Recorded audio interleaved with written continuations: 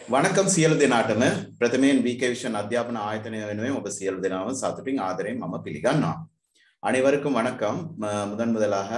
முதலாவதாக VK vision කල්வி නිறுவனம் சார்பாக உங்கள் அனைவரையும் வரவேற்பதில் மகிழ்ச்சி அடைகின்றேன். අද දුවේ පුතේ අපි 7 ශ්‍රේණියට අදාළ පාසල් පෙළපොතේ දෙවන බස දෙමළ 7 ශ්‍රේණියේ පාසල් පෙළපොතේ 7 වෙනි පාඩම මතකද තිහාර?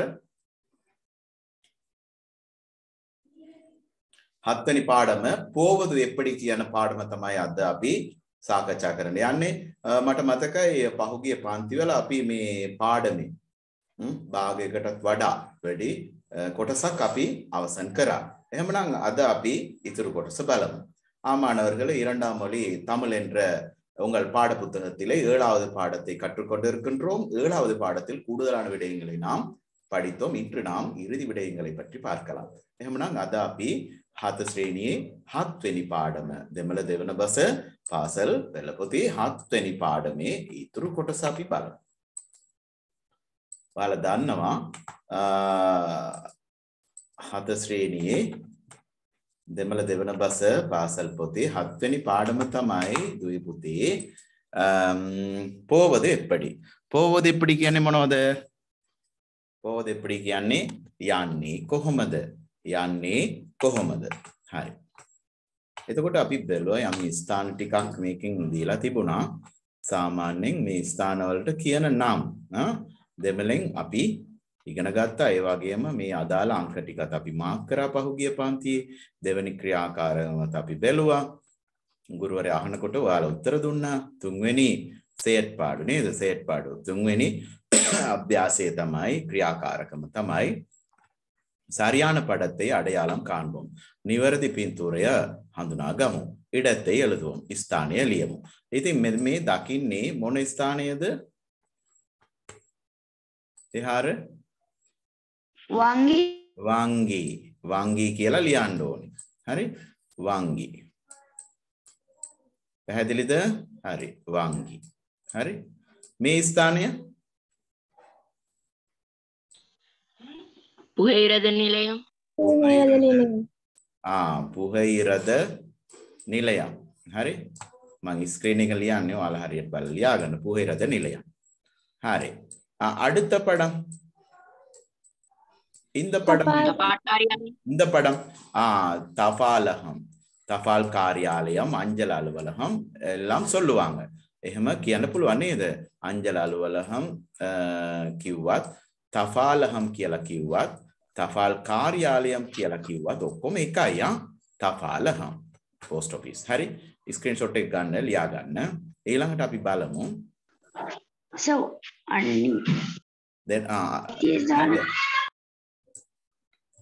ලියාගත්තේ නැද්ද? හරි. ආයෙ බලන්න. මේ සංඥාවෙන් පෙන්වුම් කරන්නේ කුමක්ද? රතු කුරුස සංවිධානයද? රතු කුරුස සංවිධානය නෙමෙයි. රෝහල. වෛද්‍යශාලය. වෛද්‍යශාලය. ලියා ගන්න. වෛද්‍යශාලය. ලියා ගන්න. නිකන් චිත්‍රපටි බලනවා වගේ බලාගෙන ඉන්නේ නැතුව. වෛද්‍යශාලය කියන්නේ ඉස්පිරිතාලය, රෝහල. මේ මොනවද මේ? අලියෙක් ඉන්නවා. රන්වෙට. පොලිස් නිලයම්. පොලිස් නිලයම්, පොලිස් ස්ථානය. ලියා ගන්න පොලිස් නිලයම්. ඔය ක්‍රියාකාරව අංකය දාලා මේක ලියා ගන්න. පින්තූරානින්න එපා. පොලිස් නිලයම්. හරි? ඊළඟට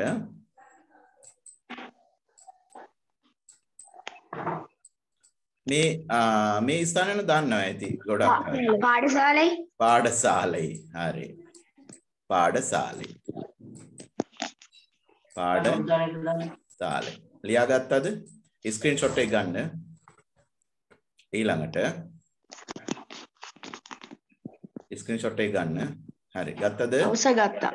හරි. ඊළඟට අපි යමු ඊළඟ පින්තූර දෙස අවධානය යොමු කරමු. මේ මොනවද මේ රීල් එකක් තියෙන්නේ? චිත්‍රපටි රෝල් එකක්. පටි රෝල් වෙන්නේ මේකේ. සිනමා හල. මොන හලද? සිනමා හල. සමහරු කියන V මෝලක්. V මෝලක් නෙමෙයි. ඒක සිනමාහල. එතකොට දෙමළෙන් කියන්නේ සිනිමා.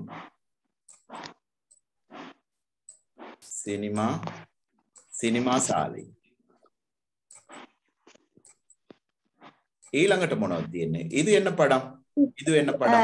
ක්‍රිස්තියානි පල්ලියන්නේ. ක්‍රිස්තව දේවාලය. ලියා ගන්න. ක්‍රිස්තව මම ලියන එක පේනවද ඔයාලට? ස්ක්‍රීන් එකේ මවුස් එකෙන් පොඩ්ඩක් ඩාම් වෙනව ඩෝම් වෙනව ගණන් ගන්න එපා. ක්‍රිස්තව දේවාලය. ක්‍රිස්තව දේවාලයම් කියන්නේ ක්‍රිස්තියානි පල්ලිය. හරි. නේද ගගන? තුන්වෙනි එක මස්ජිදය. මුස්ලිම් පල්ලිය. මුස්ලිම් පල්ලියට කියන්නේ මුස්ලිම් දේවාලය නෙමෙයි මස්ජිද් කියලා ලියුවහම ඇති. හරිද ගගන? මස්ජිද්. හරි සර්. හරි. ස්ක්‍රීන්ෂොට් එක අරගෙන පස්සේ ලියා ගන්න.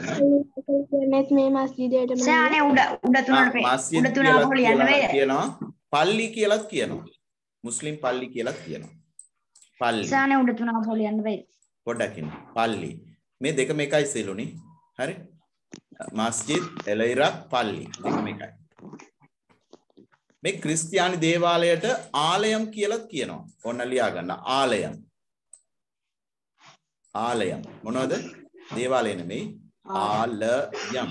ආලයම් කියලා කියන්නේ ක්‍රිස්තියානි දේවාලයට ක්‍රිස්තියානි පල්ලිය එහෙම නැත්නම් චර්ච් නේද? චර්ච්. සර් අනේ උඩ තුන අපෝ ලියන්න බෑ ටික. හරි ලියමු. මේ ටික ලියාගත්තද? ස්ක්‍රීන්ෂොට් එක ගත්තද? ඔව්. ඔව් ටීචර්. සිලුනි එළිද මුඩින්ජා? සරියා? සරි. ගාගන ගිල්ලීම පරිදි අපි මේක ලියාගමු. මුලින්ම තියෙන්නේ BOC කියලා තියෙන්නේ බැංකුව නේද? ඊළඟයි වංගි. අපි නිකන් වංගි කියලා ලියාගමු. බැංක් එක නේද? වංගි. මොනවද? නංගි නෙමෙයි වංගි.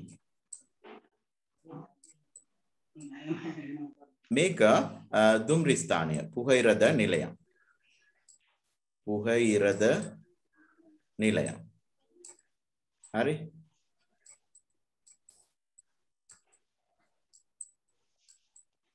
මේක තෙපල් කාර්යාලය තෆාලහම් කියලා අපිට කියන්න පුළුවන්. හැබැයි මේ නම් තුනක් තියෙනවා මේ තෙපල් කාර්යාලයට දෙමළෙන් කියන නම් තුනක්. එකක් තමයි අංජල අලවලකම්, දෙක තෆාල් කාර්යාලයම්, තුන තෆාලහම්. හරිද? thanks sir. හරි ඊළඟට අපි බලමු. දැන් මේ දෙබස අපි බැලුවද ගිය සතියේ සිළුනි? හරි අපි බලමු ආයෙත් කමන්නේ. හරි. ඔයාලා මේ සාමාන්‍ය නගරයක යම් ප්‍රදේශයක ගියහම ඒ ස්ථානේ දන්නේ නැත්නම් ඔයාලා මොනවද කරන්නේ? අහනවා. යාළගෙන් අහනවා. නේද? කාගෙන්ද අහන්නේ? කාගෙන් හරි. ළඟ ඉන්න කෙනෙක්ගෙන්. ළඟ ඉන්න එක්කෙනෙක්ගෙන්. හරි. සමහරුණයි දන්නවනම් කියයි. දන්නේ නැත්නම් තෙරියාදු කියයි. දන්නේ නැත්නම් තෙරියාදු තම්බි කියනවා. මම දන්නේ නැහැ මල්ලි.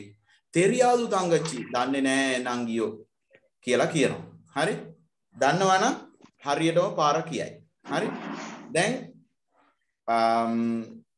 එහෙම දැන් යාපනයේ දැන් ඔයාලා ගියා. යාපනයට ගියොත් එයාලා සිංහල දන්නේ නැහැ, ගොඩක් අය ඉංග්‍රීසිත් දන්නේ නැහැ. එතකොට සිද්ධ වෙනවා අපිට දෙමළෙන් අහන්න. යාපන පුස්තකාලයට යන්නේ කොහොමද? දෙමළෙන් අහන්න වෙනවා. එතකොට එයා උත්තර දෙන්නේ දෙමළෙන්ම තමයි. ඒකයි භාෂාවේ වැදගත්කම.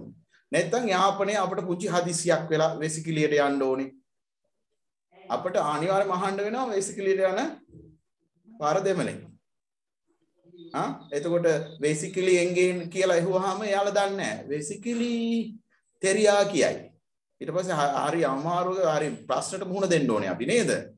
හරි ඒ නිසා අපි භාෂාව නිවැරදි ලෙස අවබෝධ කරගන්න ඕනේ, කතා කරන්න ඕනේ. ඔයාලට ඉතින් මව් භාෂාව නෙමෙයි නේද පුතේ ඔයාලගේ දෙවන භාෂාව. ඉතා සරලව කතා කරන්න පුළුවන් නම් පුංචි රචනාවක් ලියා ගන්න පුළුවන් නම් පුංචි දෙයක් ලියා ගන්න පුළුවන් නම් ටිකක් ෂේප් පාරක් දාගන්න පුළුවන්. එහෙනම් කියන්න වෙසිකිළිය තියෙන්නේ කොහෙද? දැන් යාපනයේ ඉන්නවා ගාගෙන. ගඟට පොඩි හදිසියක්. කොහොමද අහන්නේ? මලසලකුඩම් දැන් එන පුද්ගලයා ඥාතිත්වය අපි ඉගෙන ගත්තා. අක්කා කියන්නේ අක්කාමයි. වැඩිමල් අයියා කෙනෙක් ඉන්නවා නම් අන්නා කියලා කියනවා. තාත්තා වගේ ඉන්නවා නම් අප්පා කියලා කියන්න පුළුවන්. නැත්නම් අයියා කියලා කියන්න පුළුවන්. අම්මා වගේ ඉන්නවා නම් අම්මා කියලා කියන්න. එතකොට දැන් අයියා කෙනෙක් එනවා. නැත්නම් අක්කා කෙනෙක් එනවා. අක්කාගෙන් අහන්න මේ ගගන වෙසිකිළිය කොහෙද තියෙන්නේ කියලා. අක්කා වණකම් ආයිබෝවන් වණකම් කියන්න මේ වෙලා නැත්තම් අක්කා මලසලකුඩම් එංගේ උලද අක්කා වෙසිකිළිය කොහෙද තියෙන්නේ අක්කේ කොහොමද අහන්නේ දෙමලේ අක්කා මලසලකුඩම් එංගේ උලද කක්කා නෙමෙයි අක්කා මලසලකුඩම් එංගේ උලද වෙසිකිළිය කොහෙද තියෙන්නේ එතකොට අක්කා උත්තර දෙනවා තම්බි නීරාහ පොංග ඒ කියන්නේ අර හරි නෑ නේරාහ පොංග කෙලින් යන්න නේරාහ පොංග කියන්නේ කෙලින් යන්න නෙලින් යන්න නේරාහ පොංග ඉඩது பக்கம் திரும்புங்க ඒ කියන්නේ වමට හැරෙන්න වමට හැරෙන්න මලසලකුඩම இருக்கு වෙසිකිළිය තියෙනවා වෙසිකිළිය තියෙනවා දැන් තෙහාර යද්දී මුල්ලේතිව් යද්දී එයාට හදිසියක් වෙලා දැන් අයියා කෙනෙක් ඉස්සරහට එනවා අන්නා අයියේ වෙසිකිළිය කොහෙද තියෙන්නේ අයියේ දෙමළේ කොහොමද අහන්නේ තෙහාර කියන්න බලන්න අහන්න බලන්න වණකම් අண்ணා මලසලකුඩ එංගේ වලදු උල්ලදු වණකම් අண்ணා ආයිබෝන් අයියේ මලසලකුඩ මෙංගේ උල්ලද වෙසිකිළිය කොහෙද තියෙන්නේ එතකොට අන්නා උත්තර දෙනවා නේරාහ පොංග කෙලින් යන්න ඉදිරියට යන්න இடது பக்கம் திரும்ப வலது பக்கம் திரும்புங்க දකුණට හැරෙන්න දකුණට හැරෙන්න මලසලකුඩම இருக்கு වෙසිකිළිය තියෙනවා හරි ඔන්න ඔය ආකාරයට සරලව අපිට ඒ අවශ්‍යතාවය ඉටු කරගන්න පුළුවන් හරි එතකොට භාෂාව ඊට වැදගත් නේද හරි මේ පොතේ තියෙන්නේ මොනවද කියලා අපි දැන් බලමු හරි පළවෙනි සංවාදය උරයාඩල් 1 පළවෙනි සංවාදය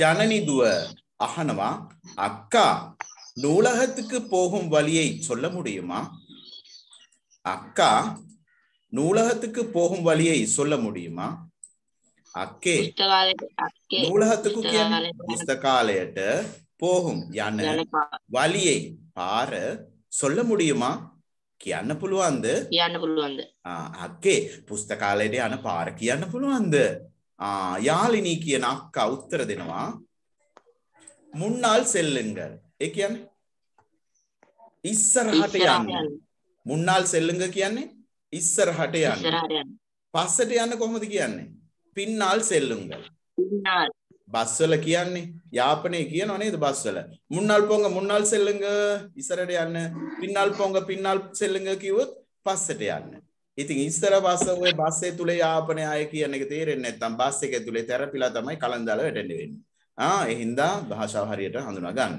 මුන්නාල් செல்லுங்க එතකොට යාල්නි අක්කා උත්තර දෙනවා පුස්තකාලේ කොහෙද තියෙන්නේ කියලා ජනනි ඇහුවානේ යාල්නි අක්කා උත්තර දෙනවා මුන්නාල් செல்லுங்கள் ඉස්සරහට යන්න இடது பக்கம் திரும்புங்க திரும்புங்க කියන්නේ හැරෙන්න වමට හැරෙන්න இடது பக்கம் වම් පැත්තට திரும்புங்க හැරෙන්න நூலகம் இருக்கு පුස්තකාලය තිබේ පුස්තකාලේ තියෙනවා ඉරුක්කු කියන්නේ තියෙනවා උල්ලදු කියන්නේ තියෙනවා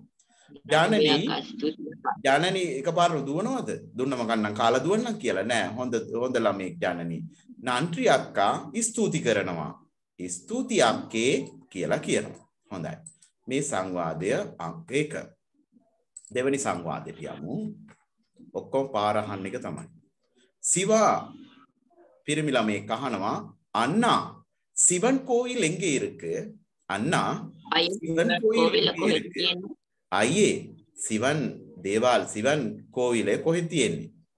ශිව දේවාලයේ කොහෙද තියෙන්නේ? එතකොට අන්න උත්තර දෙනවා நேரே போங்க. කෙලින් යන්න. වලது பக்கம் திரும்புங்க. ඒ කියන්නේ දකුණට හැරෙන්න. ඔයාලා දුවේ පුතේ මේ වම දකුණ මාරු කරගන්න එපා. ගොඩාක් අයට උතුර දකුණ මාරු වෙනවා වගේ වම දකුණ මාරු වෙනවා. වලදු කියලා කියන්නේ කොහෙන්ද ලියා ගන්න? වලදු කියලා කියන්නේ දකුණ. මොන කොනද? දකුණ. ගිනි කොනද? දකුණ. මේ ස්ක්‍රීන් එක ලියන්න අපහසුයි. ඩාම් වෙනවා ඩෝම් වෙනවා. හරි. ඉඩදු කියන්නේ වම. වම. මේ දෙක හරියට අවබෝධ කරගන්න ඕනේ. වම දකුණ මාරු වුණොත් වෙසිකිළිය වෙනුවට යන්නේ වෙන පැත්තකට. මුහුදට තමයි යන්න වෙන්නේ. හරි. ඊට පස්සේ සුනාමිට වුණොත් එහෙම. හරි. මේක ලියාගත්තද? දැන් අයියා කියනවා සිව දේවාලයට පාර කියනවා. நேரே போங்க කෙලින් යන්න. වලது பக்கம் திரும்புங்க. දකුණට හැරෙන්න. சிவன் கோயில் இருக்கு. சிவ தேவாலய තියෙනවා. සිවා කියනවා සරි අන්නා හරි අයියේ කියලා කියනවා. හරි. සංවාද අංක 3. අසංක අහනවා තම්බි இலங்கை வங்கி எங்கே உள்ளது? මල්ලි ඉලංගை වංගි ලංකා බැංකුව කොහෙද තියෙන්නේ? තම්බි මල්ලි இலங்கை வங்கி எங்கே உள்ளது? ලංකා බැංකුව තියෙන්නේ කොහෙද? කොහෙද ලංකා බැංකුව තියෙන්නේ? තම්බි උත්තර දෙනවා நேராக போங்க. එලින් සන්ධි වරු හන්දියක් හම්බෙනවා. හන්දියක් එනවා. அதையும் தாண்டி ඒකත් පහු කරගෙන நேராக செல்லுங்கள். ඒකත් පහු කරගෙන நேராக செல்லுங்கள். කෙලින් යන්න. වංගියේ කාඩලා බැංකුව දෙක ගන්න පුළුවන්. ආසංග උත්තර දෙනවා නන්රි තම්බි ස්තුති මල්ලියෝ කියලා කියනවා. ඒ මෙතනින් පෙන්නලා තියෙන්නේ ඒකයි. මේ බලන්න මේ හන්දිය ඒක පෙන්නලා තියෙන්නේ ඒකයි. හරි. ඊළඟට සංවාද අංක 4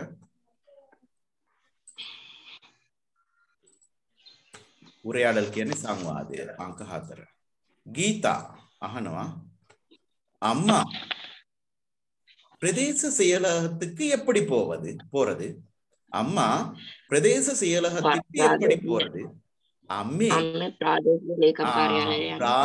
ප්‍රදේශ செயலகத்துக்கு කියන්නේ ප්‍රාදේශීය ලේකම් කාර්යාලයට எப்படி போவது යන්නේ කොහොමද? එතකොට අම්මා උත්තර දෙනවා. අම්මා කියන අපේ අම්මා නෙමෙයි. උතන යන අම්මාගේ වයසේ යන කෙනෙක්.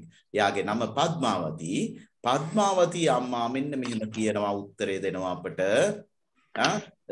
මේ ඒජ් ඔෆිස් එකට ප්‍රාදේශීය ලේකම් කාර්යාලයට යන පාර මේ පද්මාවති අම්මා මෙන්න මෙහෙම කියනවා. முன்னால் செல்லுங்க. இதிலிட்டு යන්න. சந்தி இருக்கு. வலது பக்கம் திரும்பி දකුණට හැරිලා நேராக செல்லுங்க. කෙලින් යන්න. එච්චරයි. ආයෙත් කියන්න. முன்னால் செல்லுங்க. ඉදිරියට යන්න. ඉස්සරහට යන්න. ඉස්සරහට ඉදිරියට ඔහොම යන්න. சந்தி இருக்கு. හන්දියක් තියෙනවා. வலது பக்கம் திரும்பி දකුණට හැරිලා நேராக செல்லுங்க. කෙලින්ම යන්න. බැංකුව තියෙනවා. ගීතා කියනවා නන්ති අම්මා ස්තුති අම්මේ කියලා කියනවා. සංවාද අංක 5.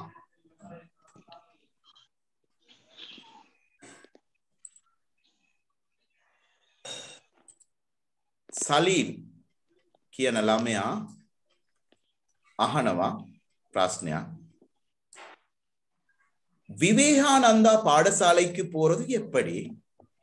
விவேகானந்தா පාසලට போறது எப்படி? යන්නේ කොහොමද? எப்படி කියන්නේ කොහොමද? ප්‍රශ්නවාචි පද. අයියා මහත්මයෙක්. දැන් අම්මා කිව්වොත් සාමාන්‍යයෙන් අම්මගේ වයසේ වැඩිහිටි අයට අම්මා කියන්න පුළුවන්. ඒ වගේ අපිට බාල නම් තම්බි කියන්න පුළුවන්. ටිකක් වැඩිමල් නම් අන්නා කියන්න පුළුවන්. අපි තාත්තලාගේ වයසේ නිකම් වයසක වැඩිහිටි අය නම් අයියා කියලා කියන්න පුළුවන්. ඔයාලා කියන අයියා නෙමෙයි. ඔයාලා අයියා කියන්නේ වැඩිමල් සහෝදරයාටනේ. දෙමළ අය දෙමළ භාෂාවෙන් අයියා කියන්නේ දුවේ පුතේ මහත්මයාට. කොහෙන් හරි ලියා ගන්න. මහත්මයාට. මහත්මයා. කවුද? මහත්මයාට තමයි අයියා කියලා කියන්නේ. පැහැදිලිද? අපැහැදිලි වුණත් මහත්මයාට තමයි කියන්නේ. මහත්මයා කියනවා දැන් විවේකානන්ද ඉස්කෝලේට යන පාර කියනවා නීරාහ පොංග කෙලින් යන්න. නාට්චන්දි වරු. නාට්චන්දි කියන්නේ මොනවද දුවේ පුතේ? හතරමං හන්දියක් හම්බුනා. නාට්චන්දි කියන්නේ හතරමං හන්දිය ලියා ගන්න. නාට්චන්දි කියන්නේ හතරමං හන්දිය. මොන හන්දියද? හතරමං හන්දිය නැත්නම් හන්දිය. හතරමං හන්දිය. පැහැදිලිද? හරි. එතකොට අයියා මහත්මයා කියනවා නේරාව පොංග කෙලින් යන්න. නාට්චන්දි වරම් හතරමං හන්දියක්කේ. මොන්නාල් සෙල්ලෙංග. කොහොම ඉස්සරහටම යන්න. කෙලින් යන්න ඉස්සරහට. ඉන්නමොරු සන්දි වරම්. තවත් හන්දියක් එයි. මේ තියෙන්නේ හතරමං හන්දිය. එයා කියනවා කොහොම ඉස්සරහට යද්දි හතරමං හන්දියක් හම්බ වෙනවා. ඒකත් පහු කරගෙන ඉන්නම් සෙල්ලෙංග. තවත් ඉස්සරහට ඔහොම යන්න. ඉන්නමොරු සන්දි වරම් කියන තවත් හන්දියක් එනවා. තවත් හන්දියක් එනවා. ඉඩது பக்கம் திரும்புங்க. වමට හැරෙන්න. හරි? වමට හැරෙන්න. එතකොට ඒ ස්ථානට යන්න පුළුවන්. වමට හැරෙන්න කියලා කියනවා. ඉඩது பக்கம் திரும்புங்க කියන්නේ වමට හැරෙන්න. නන්ත්‍රි ස්තුති. එපමණයි. පැහැදිලිද?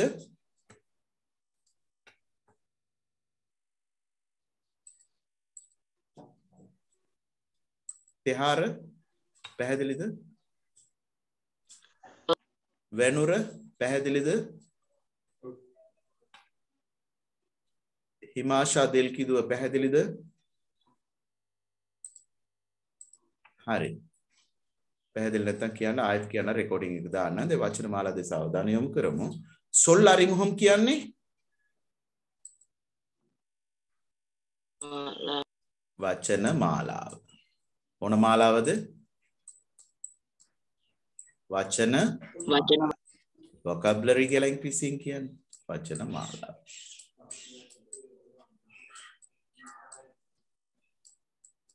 වලි කියලා කියන්නේ පාර. දැන් දුවේ පුතේ එකක් ඔයාලා ඊට යටිනුත් ලියා ගන්න. වලි වර්ග 3ක් තියෙනවා දෙමළ භාෂාවෙන්. ඔයාලා කියන වලි නෙමෙයි වලියක් දාගන්න එක නෙමෙයි නෑ. ඔය තේ කෝපයට මේ ටොෆි කෑල්ලකට වලියක් දාන්නේ ඒ වලි නෙමෙයි. මේ වලි කියලා කියන්නේ මොන වලිද මේ? වලි. වේදනාව. ලියා ගන්න. මේ වලි කියන්නේ වේදනාව. දෙවෙනි වලි පොතේ තියෙන වලි. මේ වලි කියලා කියන්නේ පාර. මොනවද? පාර. තව වලියක් තියෙනවා. ඒක තමයි ගගන්ලාගේ වලිය. මේ වලි වාතය. සුළං. එහෙම නැත්නම් වාතය. හරි? වාතය. වාතයක් වෙනව නෙමෙයි වාතය. ඒ කියන්නේ එයා කියලා ඉංග්‍රීසියෙන් කියන්නේ. එය සුළං. කියන්න සුළඟේ ඔබ කොයි සිටද එන්නේ කොයි සිටදෝ එන්නේ කියලා තියෙන සින්දුවක් නේද? හරි. දැන් මෙතන තියෙනවා ඉඩදු කියන්නේ මොනවද ඔය පුතේ? වම. වලදු කියන්නේ දකුණ. සන්ධි කියන්නේ හන්දිය. මාහෝ සන්ධි කියන්නේ මහව හන්දිය. තාණ්ඩි කියලා කියන්නේ පහු කරමින්. එහෙම නැත්නම් පසු කර. කාණලාම් කිව්වොත් දැකිය හැකිය. ඉන්නමරු කියන්නේ තවත් එකක්. ඉන්නමරු කියන්නේ තවත් එකක්. ඒක පොතේ ලියලා පාඩම් කරගන්න ඕනේ. හරි. දැන් අපි බලමු ආசிரியர் உதவியுடன் ක්‍රියාකාරකම් අංක 5 செயற்பாடு 5 பாருங்க ආසිරියර් උදවියුடன் ගුරුවරයාගේ උදව් සමග සෙවි මඩුපොම් ගුරුවරයා කියද්දී අපි සවන් දෙමු සෙවි මඩුපොම් කියන්නේ සවන් දෙමු සෙවි මඩුපොම් කියන්නේ මොනවද සවන් දෙමු ඉවර්කල් සෙල්ලුම් ඉඩංගලයි මෙයාලා යන ස්ථානය මෙයාලා කියන්නේ අදහස් වෙන්නේ කුමක්ද දුවේ පුතේ මෙයාලා ඉවර්කල් කියන්නේ මෙයාලා අර සංවාදවල යෙදුණු අය සංවාදයේ යෙදුණු අය තමයි මෙතනින් ඉවර්කල් කියන අදහස් කරන්නේ.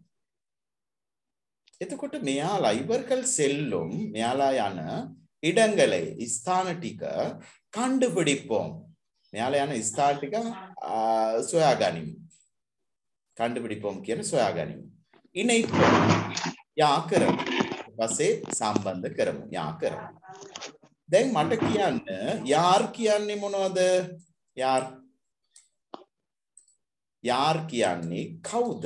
යාර් කියන්නේ කවුද?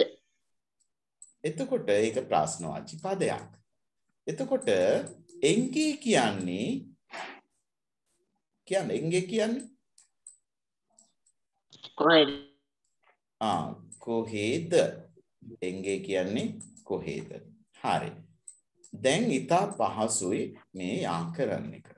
ජනනී කියන්නේ ළමයා නේද සංවාදයේ යෙදුණු ළමයා පළවෙනි සංවාදයේ යෙදුණු ළමයා තමයි ජනනී. එතකොට මට කියන්න දුවේ පුතේ ජනනී කොහාටද යන්න ඕනේ? වංගි බැංකුවටද? පාඨශාලයේ පාසලටද? කෝවිලටද? ප්‍රදේශ සේලහ. ප්‍රදේශ ප්‍රාදේශීය ලේකම් කාර්යාලයටද? නූලහම් පුස්තකාලයට. මොකද? කියන්නේ තෙහාර කිව්වා නූලහම් පුස්තකාලයට. එතකොට සිවා යන්න ඕනේ කොහෙද? බැංකුවද, ඉස්කෝලේද, කෝවිල්ද, ප්‍රදේශ සේලම? සිවා. කෝවිල්. ගීතා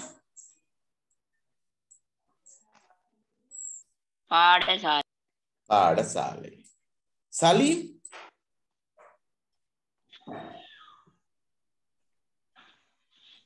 සලිම් කොහාටද බලන්න? ගීතා පාඨශාලේ නෙමෙයි. ඒක තමයි. ප්‍රාදේශීය ලේකම් කාර්යාලය. ගීතා කොහාටද යන්න ඕනේ සිලුනි? ප්‍රාදේශීය ලේකම් කාර්යාලයට බලන්නකෝ. හරි. සලිම් පාඨශාලේ. සලිම් පාඨශාලේද? අසංග? ඔව්. බැංකුවද? බලන්න. අසංග? ඔව්. ස්ක්‍රීන්ෂොට් එකක් ගන්න. හරිද දැන්? එළුණි හරිද?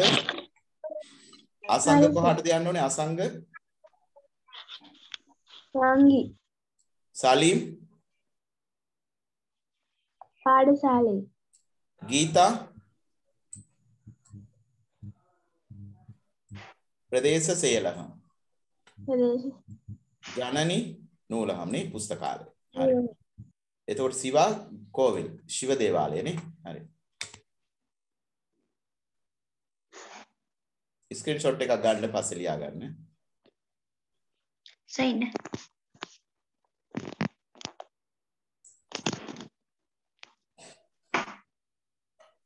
හරි සර්. හරිනේ. සලීම් කොහෙද? හරි සර්. සලීම් ඉස්කෝලේට. හරි. දැන් செயற்பாடு 6. படத்தை பார்ப்போம். பின்துறையை බලමු. குறியீடு செல்லும் வழியை கண்டுபிடிப்போம். මේ සංඥාව මේ ඊතලය යන මාර්ගය හඳුනා ගමු. ඊට පස්සේ එළුදුවමු. ඊට පස්සේ ලියමු. දැන් පළවෙනි එක. දැන් ඔයාලට පුළුවන් මේ වචන කාණ්ඩ භාවිතා කරන්න. මේ වචන කාණ්ඩ ඔයාලට භාවිතා කරන්න පුළුවන්. මෙන්න මේ තියෙන දුවේ පුතේ. මේවා උපයෝගී කරගෙන මේ සංඥාවෙන් පෙන්눔 කරන දේ හඳුනා ගන්න. මේක කෙලින් යන්න දකුණට හැරෙන්න. බලන්න. එතකොට කොහොමද ලියන්නේ? කෙලින් යන්න කොහොමද?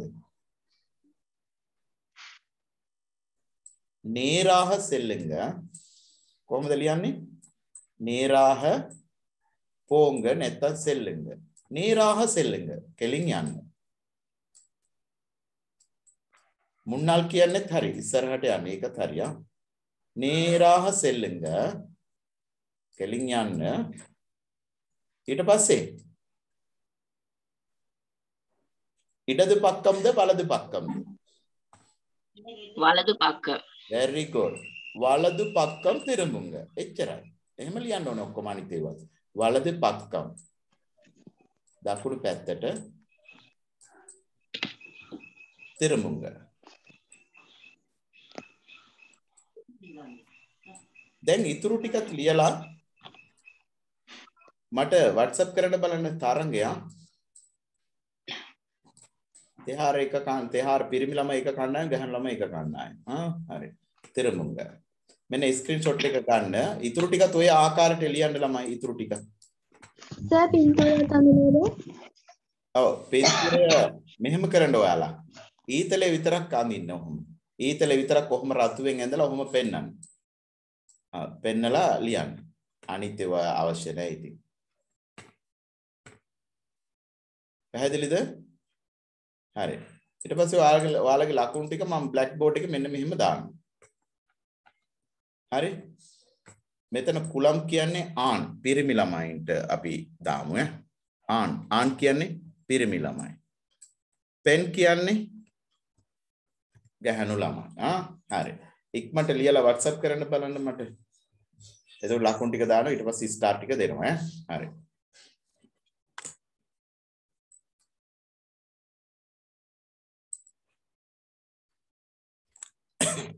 ඉතින් දුවේ පුතේ YouTube නාලිකා හරහා මේ නරඹන ඔබටත් පුළුවන් අපේ Zoom පන්තිත් එක්ක එකතු වෙන්න 077යි 375යි 1010 WhatsApp අංකයේ ඔස්සේ ඔයාලට පුළුවන් අපේ පන්තිත් එක්ක සම්බන්ධ වෙන්න. ඔයාලගේ නම ගම ශ්‍රේණිය සඳහන් කරලා දුවේ පුතේ අපිට පුංචි WhatsApp message එකක් දාන්න. ඊට පස්සේ අදාළ group එකට ඔයාලා join කරලා ඒ link එක හැම සතියෙම අපි යවනවා. හරි. එහෙමනම් ඔයාලත් අපිත් එක්ක එකතු වෙන්න. තව ගොඩාක් දේවල් තියෙනවා, රචනා ලියන්න තියෙනවා. හරි එකතු වෙන්න. හරි.